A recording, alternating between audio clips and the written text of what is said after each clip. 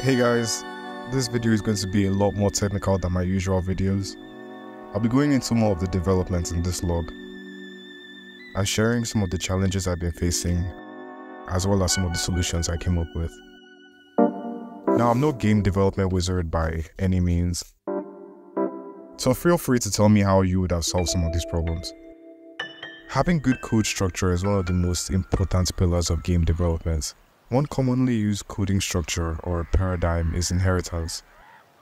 I know not what you get from your parents after they die. I'm talking about object-oriented programming. OOP is a really good coding paradigm, but there are some cases where it just kind of falls on its face. For example, let's say I'm making a game about Titans. Yes, from that anime. Inheritance will help you make some kind of base Titan class that's meant to describe all the abilities of a Titan. Eating, moving, dying.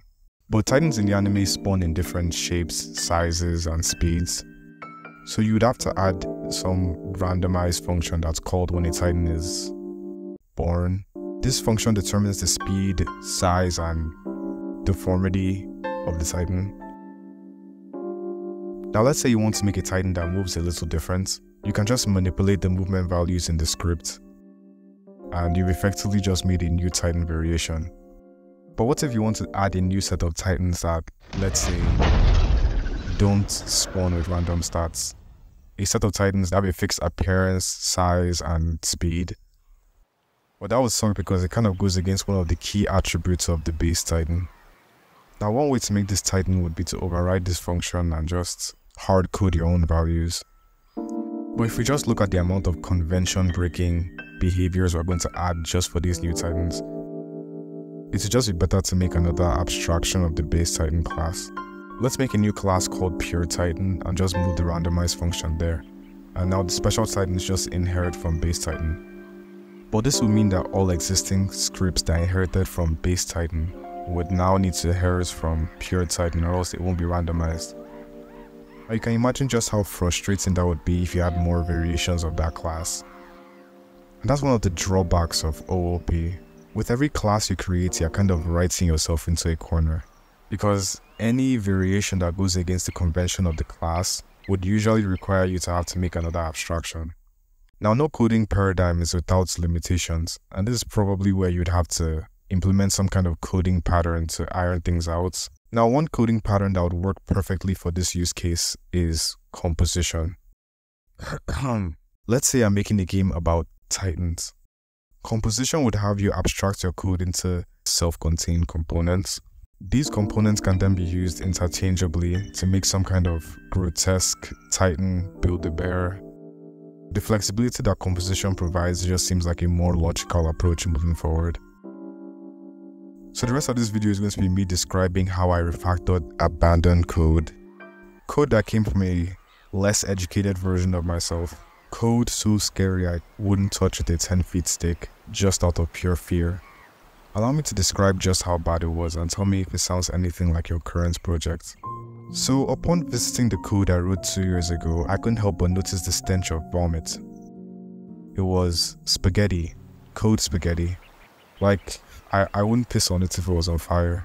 So I had this player class, which inherits from another class called entity, which contains code for movement and entering vehicles. Basically abilities that I wanted the player and non-playable characters to have in common.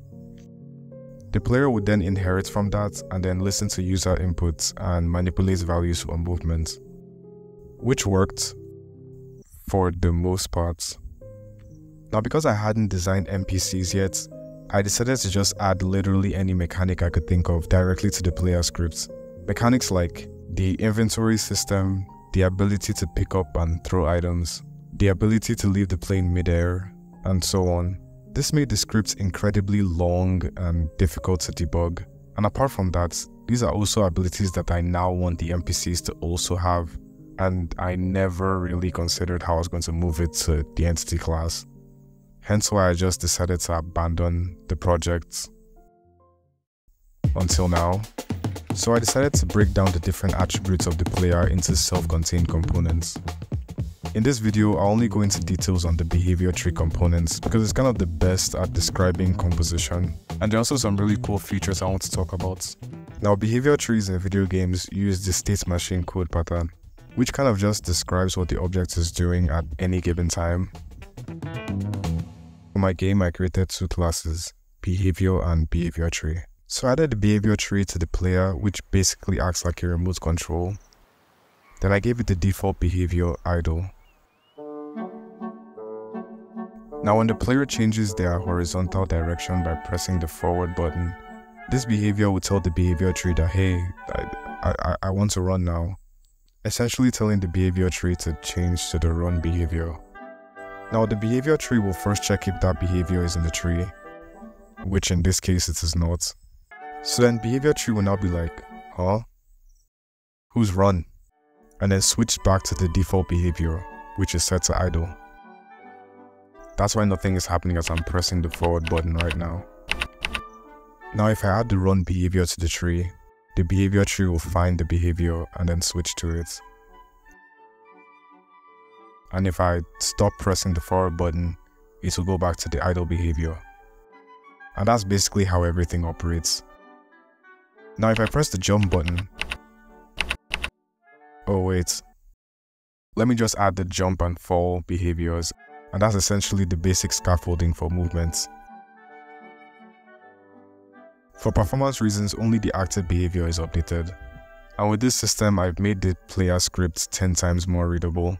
And I can literally just take this behavior tree and add it to NPCs and I'm ready to add them to the game. But now onto another dilemma. Say I want the player to get into this plane right here. And I don't want the player changing behaviors while this interaction is going on. So I guess I'll make it this behavior in the behavior tree. But here's the thing. Let's just say I want the player to be able to do a lot of things to this plane. Now the special thing about behavior trees is that they actually inherit from behavior. So they can actually function as a behavior in a tree.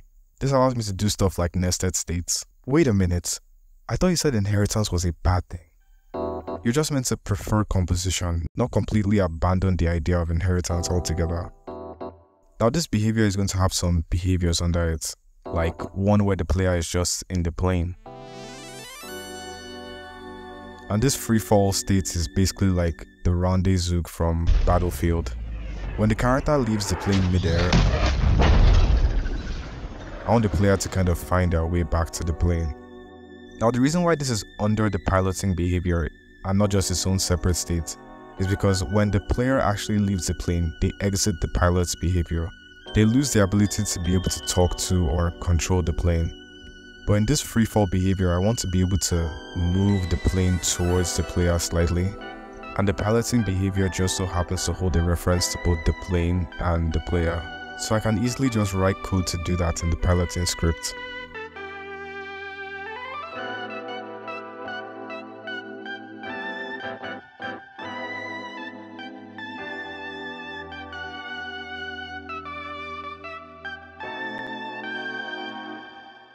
Now, another dilemma is that when the player changes states, other components in the scene are meant to react to that, like the camera and this label. But the player isn't always in the main scene, and sometimes the plane isn't always in the main scene, but they need to talk to each other.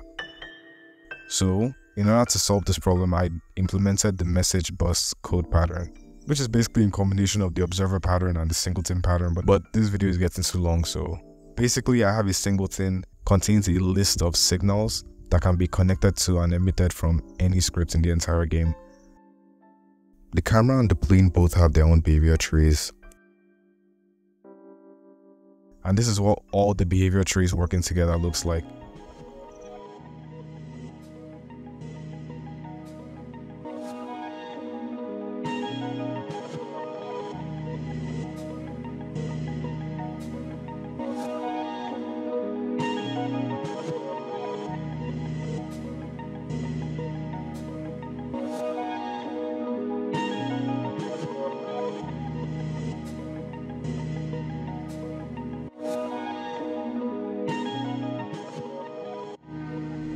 So yeah, thank you for watching.